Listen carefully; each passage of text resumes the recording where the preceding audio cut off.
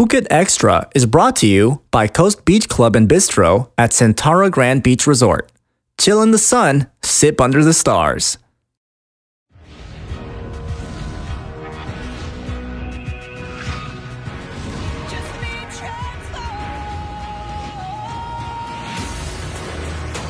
The opening ceremony of the 2016 Olympic Games from Rio.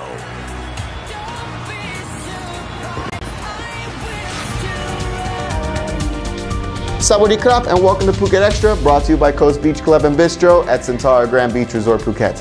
I'm JP Mastanza. Let's catch you up with all the news. Phuket police are questioning two men in a hospital who were allegedly involved in a gun attack on a Phuket Imam last night. The Imam told police that he was driving in Koh Keo with his 3-year-old son in the back seat shortly after 8 p.m. when the vehicle pulled up alongside and shot at him 4 times, hitting him once in the abdomen. That's when the Imam allegedly drove his car into the suspect's motorbike before hitting a railing and concrete pole on Soi Koh Keo 24.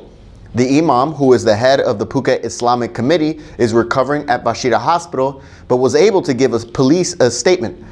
Hours later, Talang Hospital staff tipped police off to 2 motorbike crash victims who were acting suspicious, and police have begun to question whether they were involved. For more on this, visit thephuket.news.com. A list is circulating on social media of 20 government agencies that are being paid by employers of migrant workers so they can look the other way. And now Phuket police are investigating. The list has gone viral on social media and includes names of the agencies, the mobile phone numbers of people involved, and payments collected on the 10th of each month. But the list also includes names of individual officers, including Pimu, which means elder pig. Now, police investigators are checking to see whether the list is real, while Governor Chamruen tells residents to file complaints of any potential kickbacks. The news comes just a day after 150 contractors and business operators filed a complaint with officials to stop arresting migrant workers, saying they're just waiting to be issued work permits. And another day and another baby elephant is with police, this time from Mai Khao, after undercover officers found a 4-year-old pachyderm being used as a tourist attraction in northern Phuket.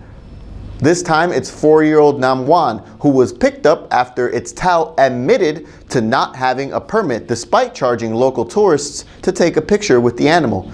The elephant, which is valued at 1.8 million baht, will be held in quarantine for the next 30 days before a more suitable location is found. This is the second baby elephant seized by Phuket police in a week after 6-year-old Nan Chok was picked up at Bang Tao Beach on Monday. And sit tight, Phuket Extra will be right back after this. We have created our heartwarming family-style Asian and Western tapas from 2,000 baht net per person at Banyan Tree Phuket. Welcome back to Phuket Extra.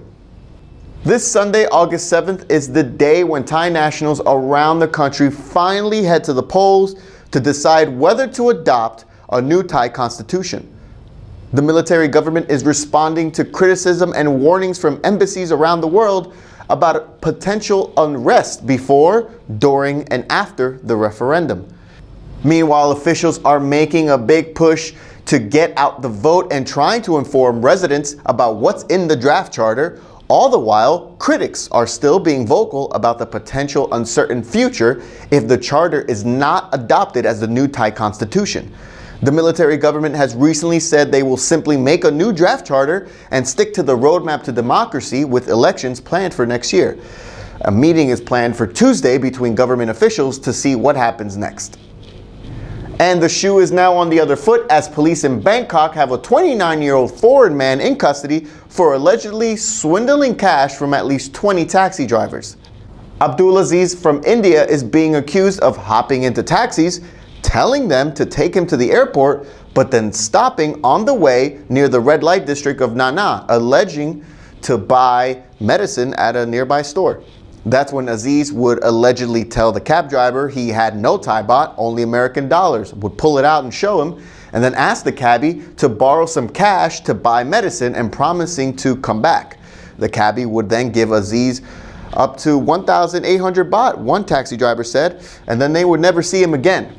Aziz, who denies all the charges, was finally picked up earlier this week by police after one of the swindled taxi drivers recognized him, and several cabbies have come forward saying they were victims of his scam. And the stage is finally set. The Rio 2016 Olympics kicks off later today in Brazil as 10,500 athletes from a record 207 nations will compete in 28 different sports across 32 venues in Rio de Janeiro. This is the first year that a refugee team will compete, comprising of athletes from Syria and the Congo and other countries. It's also the first time Kosovo and the South Sudan will compete as independent nations.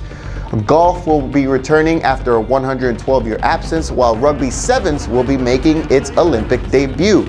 The USA has the largest Olympic team with 554 athletes, while the youngest athlete is 13-year-old Nepalese swimmer Gaurika Singh.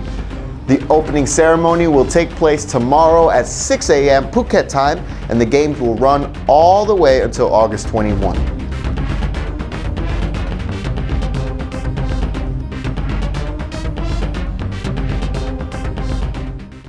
Well, that's the news today, but before we go, we want to know, will you be watching the Olympics? If so, which sports are you most interested in? And what are your thoughts on the list alleging kickbacks between government agencies and businesses with migrant workers? Let us know in the comments.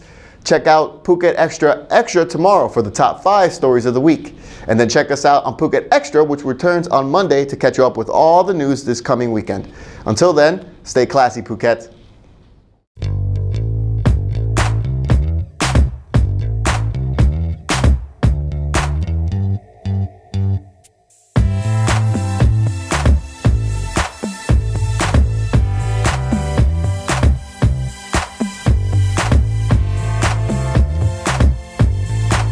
The newest resort on Nayang Beach, Phuket Marriott Resort and Spa Nayang Beach is ready to host you brilliantly. Open now. The art of hosting, where modern architecture meets authenticity of Thai hospitality.